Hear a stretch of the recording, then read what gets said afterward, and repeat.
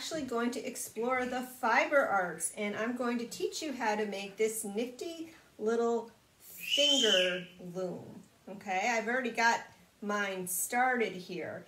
And what you're going to do is you're going to learn to knit. It's very easy, very simple. And you can create all kinds of things with this. You could make it shorter and tie it off and make it into a bracelet. It could be a necklace. It could be a belt. I'm actually going to try to do a headband to wear. You could also take it and sew buttons on the ends, and then you could attach your mask to it so that you relieve the pressure off your ears. But anyways, this was really simple to make. Okay, so what you're going to need today is you're going to need 4 buttons. You're going to need a paper tube. This could be a paper towel tube, a toilet paper tube. It could be a tube from saran wrap or aluminum foil, and that would actually work better because it would be a little heavier. You will also need tape or glue. You're going to need either 4 pop sticks or 2 coffee stirrers, which you could cut in half. You're going to need either fabric or duct tape, and of course yarn so that you can make it. So the first thing I'm going to do, I'm going to move the camera here so you can get a better view. I'm going to use a glue gun today just for time's sake, but you could use tape. I don't do very well with tape, so that's why I use glue. You could use glue. It would just take time to set. And believe it or not, Miss Deb is getting low on popsicle sticks. This is my very last one. So I guess it's time to restock. Okay, so I'm going to take my pop stick, and then I have my paper towel tube, and I am going to make it about 4 inches long because that's a comfortable distance for me. So I'm going to measure off 4 inches here. I'm just going to make a little mark, and then I'm going to cut that as straight as I can. And then I'm going to take my pop sticks, and I want them about 1.5 inches up. Okay, just give me a second. I gotta find the one that... Okay, so I'm gonna take my glue gun, and I am going to hot glue the edges around the paper towel tube. Like so. I want it to stick out maybe about an inch and a half. I guess you couldn't see that. I didn't do a very good job. And so I'm going to make them opposite each other.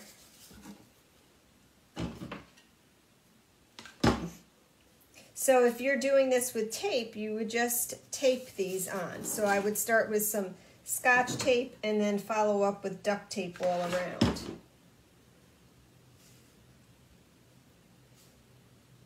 Okay, so yes, and I glued my finger there.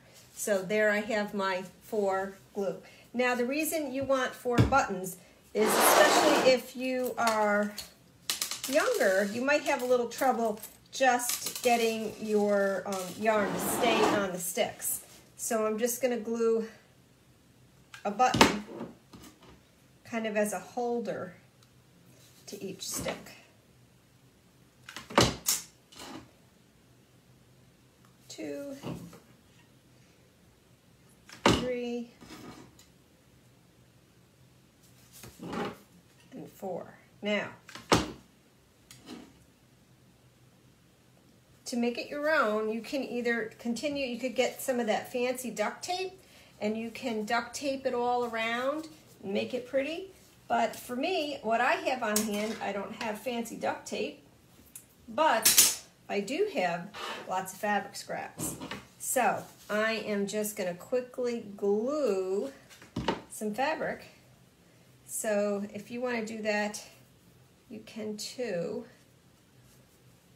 And I'm just going to glue, I'm actually going to kind of glue it to the sticks as I turn it.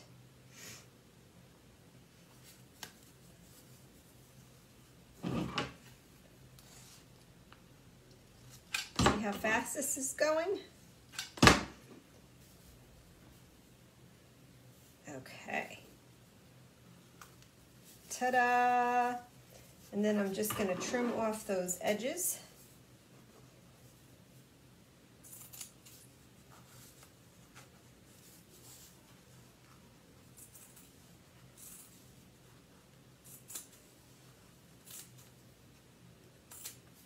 And I'm just going to put a little glue along the inside and fold them down around there. I just ran out of my glue stick. Okay, so I'm just tucking that inside, holding it down to make sure it's glued. And voila, there is my little finger knitting loom. But you're like, okay, now what do I do? Okay, so to get it started, you're going to take your yarn and you're going to just let the end fall through the tube, pull it out so you have a couple inches there, and then you're going to kind of hold it with your hand to give tension. And then I'm going to start with my first stick. And I've got the yarn here. It's going to go around the stick, around the back, across the front, to the next one, around the back and across the front, around the back, across the front, and then I am back. And do you see what that looks like? Can you see that? Okay, so now we're going to get started knitting. Okay, if you want, you can take the end of a knitting needle or anything that's sharp that you could pick it up. This is a crochet hook. So you're going to take your working yarn, which is the one that's connected to your skein, and you're going to put that on top of the loop you already put on there. Then you can pick up that loop either with your finger, and you just pull it off like that and give it a little tug here. You want to kind of keep some tension on that. And then you go to the next one. Make sure it goes on top. You can pull it off with your finger, or if you have trouble picking it up, you might have to loosen up your tension on the end. I've got some glue stuck on my finger, so it's making it a little harder. And see how the button helps hold that so I don't lose it. And you just give a little tug on this bottom string to snug it up. And that's all you do. And you are actually knitting, and the knitting is forming in the middle of the tube. Now, the other one that I showed you, I think I only worked on that for maybe 5 minutes, so it really goes pretty fast. So again, lay it on top, pick that up and over, give a little tug. Again, over the top, pick it up and over. On the top, pick it up and bring it over, a little snug. On the top of that, and you're going to pick that up and over. Okay, so you can see how it's forming. Okay, and it's going to come down through the bottom here. Okay, so let's go back to the first one that I made here. Okay, so say I am all done, and I'll do a few more here to show you. So I'm taking this one up and over, this one up and over,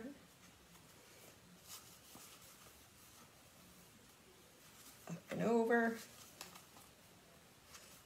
up and over, and a little tug, up and over, and a little tug, up and over, and a little tug. Okay, so let's say I am done with this. What I'm going to do is I'm just going to cut my end, and I am going to pick up my loop, and I'm just going to put this through the loop, the end. And that's off now. I'm going to do it for the next one too. I'm going to thread that through. That's 2. Give a little tug. 3. Gets a little trickier. Find my end. Give a little tug. And my last one, I'm going to pick it right out of there. Going to give it a little tug. Get it through. Ta-da, pull it. And there, look at that. All right, okay, and as I said, I think I'm going to use this as a headband. So I'm gonna just take it and let's see, I've got that tied. I can tie it. Do. If I could tie. Okay, so that's pretty good, right? Okay, now I'm gonna twist it around. Whoop, crazy hair. All right, what do you think? You like my headband? So that is Art in the Afternoon with some crazy hair with Miss Deb. And you can make your own nifty little finger looms, and let's see what you can come up with. Okay, have a great week. Bye.